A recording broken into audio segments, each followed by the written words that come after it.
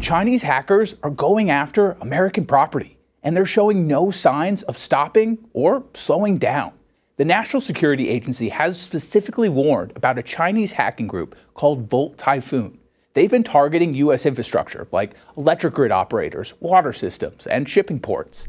In some cases, the hackers can get in and maintain access to the networks for at least 5 years, lying dormant until they're ready to strike. China's hackers are positioning on American infrastructure in preparation to wreak havoc and cause real-world harm to American citizens and communities. This gives Typhoon the ability to conduct potentially destructive cyber attacks at will, crippling the services everyday Americans rely on at a moment's notice. If and when China decides the time has come to strike.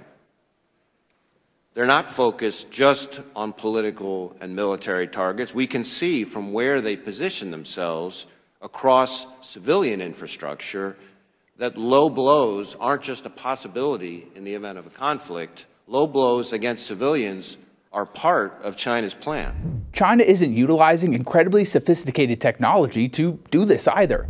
Many of the tactics used are actually pretty standard for a relatively skilled hacker. They're just so persistent with their hacking attempts that eventually groups like Typhoon are able to get in. The vulnerable state of U.S. infrastructure cybersecurity makes the problem even bigger. The level of coordination needed to combat these attacks just doesn't exist.